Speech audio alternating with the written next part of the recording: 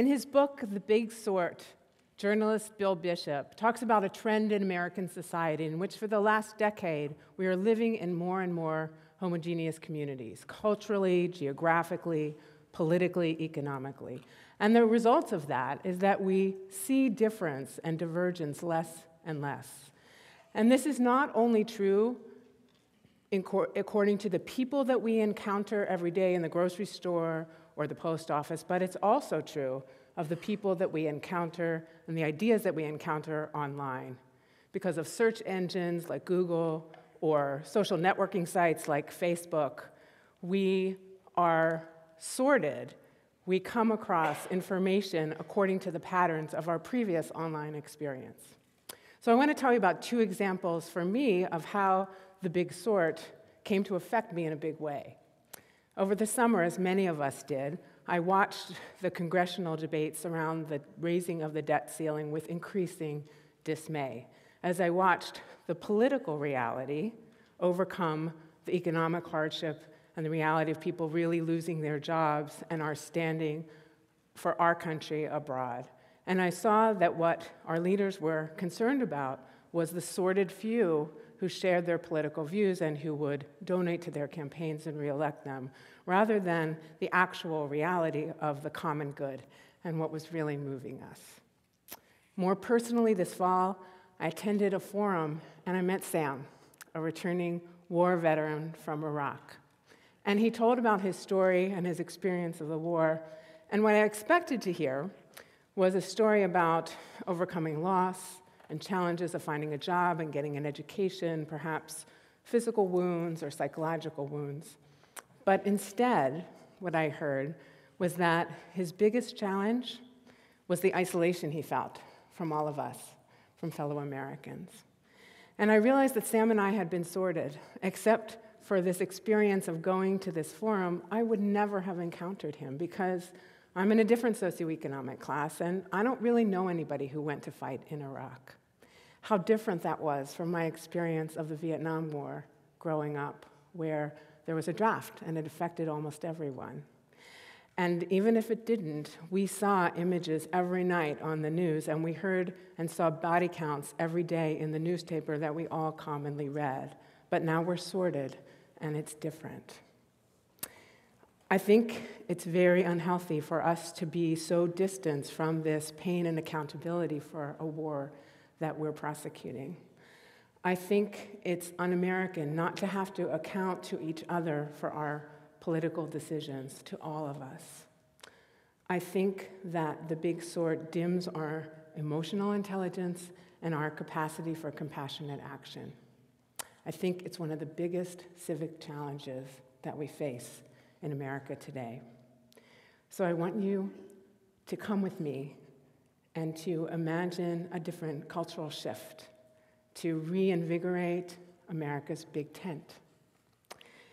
The idea of a big tent is not new. It was used politically in the 19th century to great effect by the Republican Party, and then in the 20th century, in the era of FDR, by the Democratic Party, to gather people together, surely with different agendas, but who would compromise to have collective impact and get something done. But I don't really want to talk today about the political implications of the big tent as much as the cultural implications. And for me, the big tent is best represented by the Wisconsin State Fair. I used to live in Milwaukee, and the fair was my favorite time of year.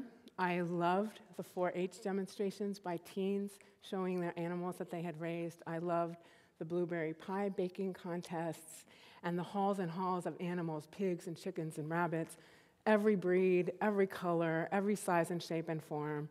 I love the big rock concerts, and I love the small ethnic music demonstrations. I love the inventors and their gizmos and gadgets. To me, with the Wisconsin State Fair, was America strutting her stuff in the most bold way and colorful way. And it really made me feel a part of Wisconsin, even though I only lived there for a year. America's big tent shelters the we of we the people.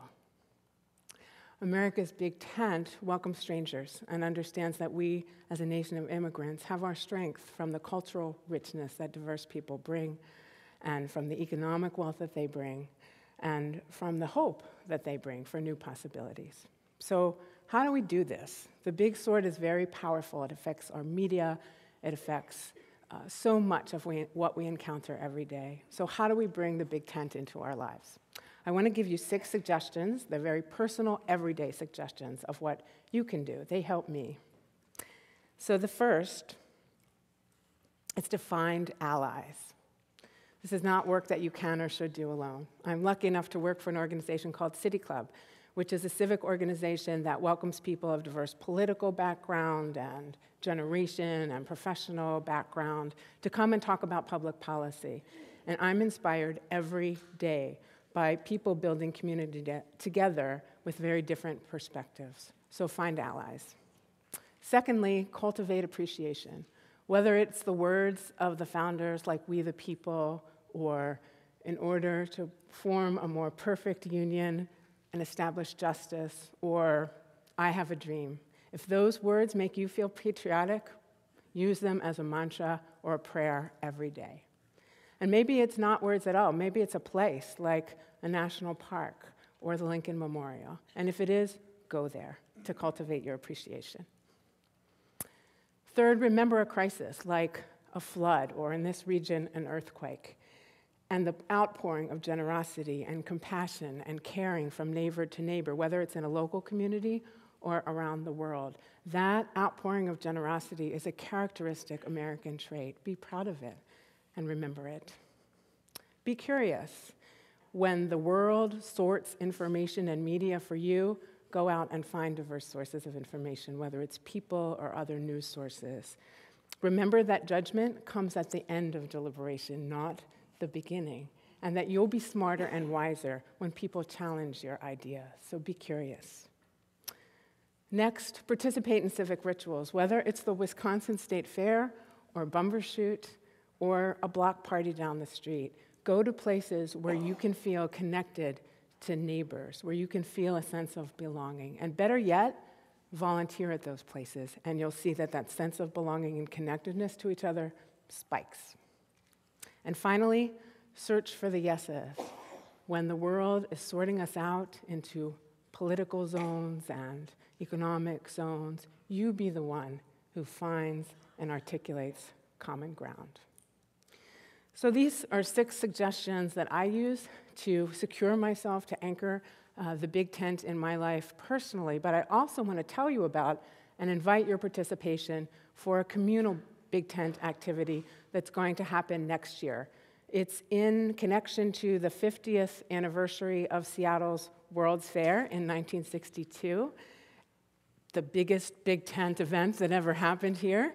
And it's physically at Seattle Center, the Legacy, our physical big tent here in Seattle. And it's being planned by a group of organizations and individuals. It's called the Next 50 Debate. We'll focus on the gubernatorial race next year, and our goal is to reverse the polarities of the big sword, not to make it a spectator sport with winners and losers, but instead to foster deliberation and conversation among citizens and between citizens and candidates that's about our shared future and priorities. If you'd like to get involved, we'd love to have your voice. You can contact me at City Club, and we'd really welcome your participation. But even if that's not something that inspires you, I hope these other suggestions will, because it's important. Your voice is important. We need to shift our culture. So I urge you to stake the big tent in your heart. Let it influence the people you encounter, the experiences you have, and most of all, let it expand the space that you create for others. Thanks.